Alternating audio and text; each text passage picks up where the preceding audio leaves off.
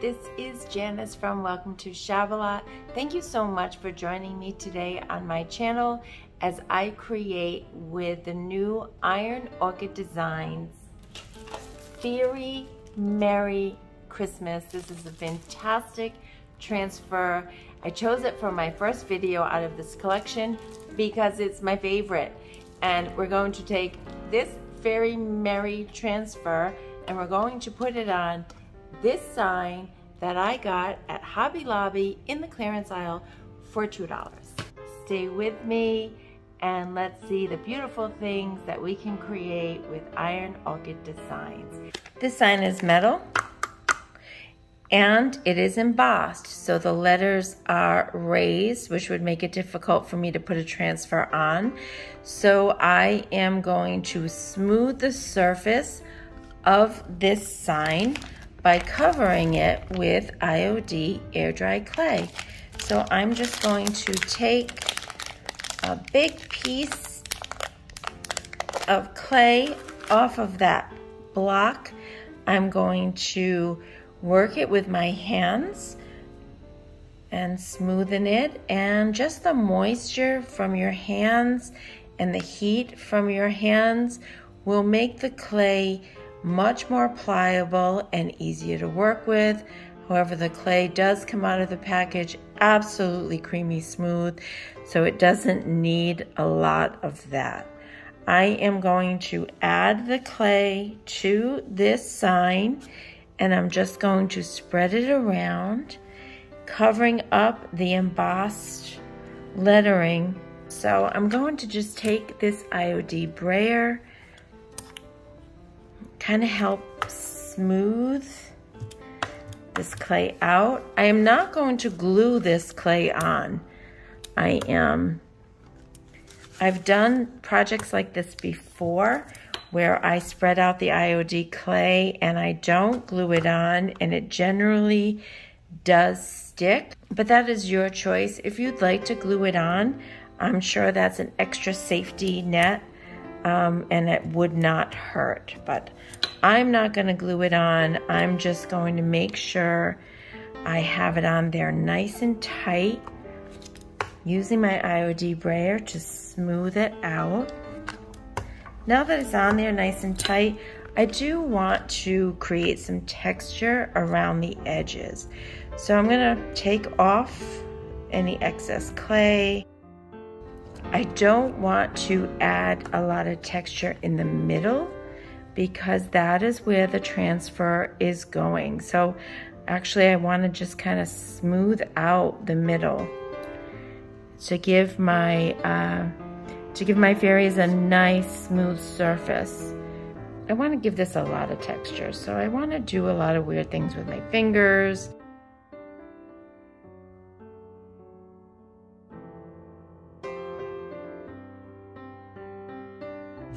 Add some clay here and there, maybe frame it a little bit. I know the transfer is going on here, so I can do like a little frame.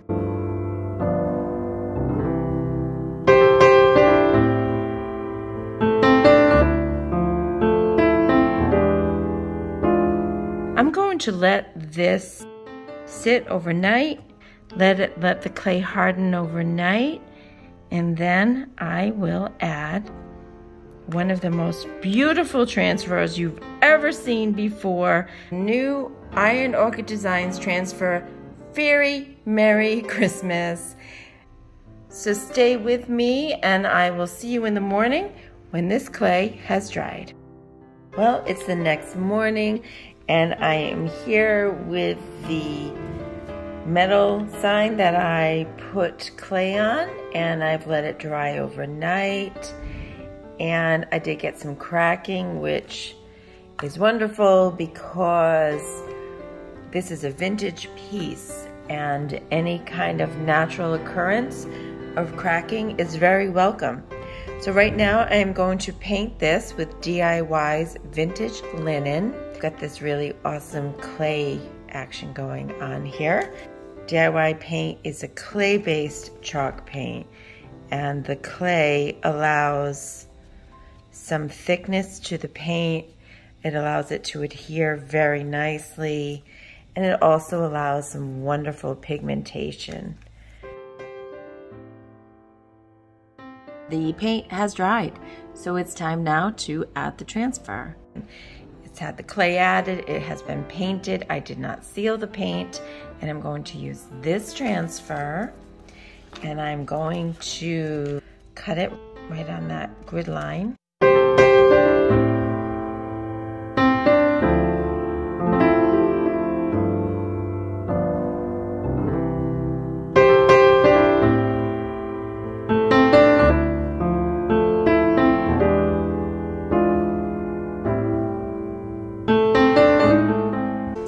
So every transfer pad comes with one of these transfer sticks.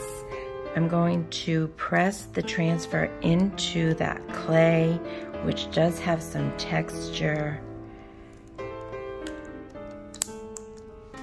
You could go right in with the stick if you want, but I just kind of want to press it in there. I love getting my fingers in there and playing. So I've got my transfer stick, and I'm going to start the process. And you can see it is transferring nicely onto the clay. It helps sometimes to lift an edge and use the transfer stick. This is coming off beautifully. My goodness, it's coming right off.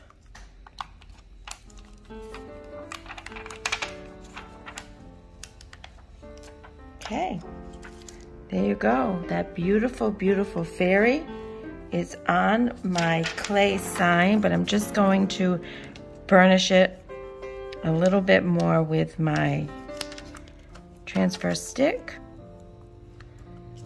Because there's texture, you just want to get into the places where there is some crevices and make sure it's in those crevices nice and tight. Okay, there she is. I'm using DIY waxes. We're going to start out with the clear wax, and I am going to put the clear wax on with a cloth. You can use a wax brush if you want, but on my smaller projects, a lot of times I use a cloth. This is protecting your transfer as well as protecting your paint. You want to put a nice amount of wax on the sides where you've added any texture, and then you want to wipe off any excess.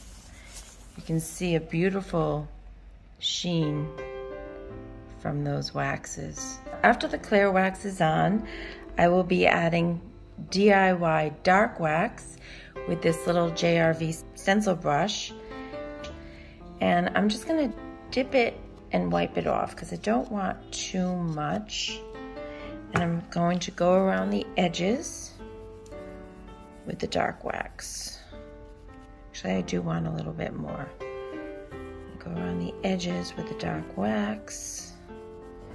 This will add to that vintagey vibe. Wipe off any excess. And you can see how beautifully the waxes bring out the texture that you've created with the clay. Next, I am going to add a little bit of shipwrecked wax, which is a beautiful verdigris color, and I'm just going to add that with my finger.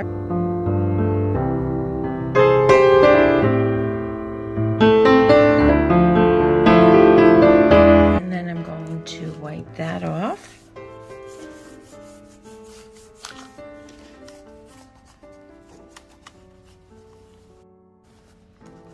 So now you can see we have a lot of color going on, just to give it some more interest.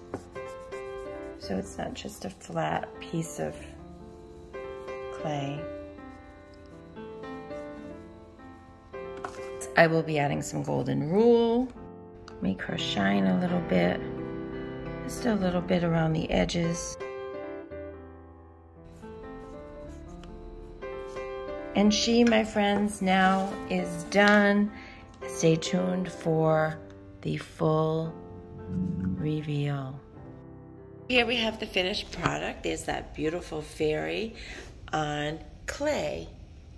So we can see the beautiful texture that I made with my thumbs, just pressing into the clay on the sides. You can see that shipwrecked wax. And I just added some beads and some ribbon, and she's so beautiful.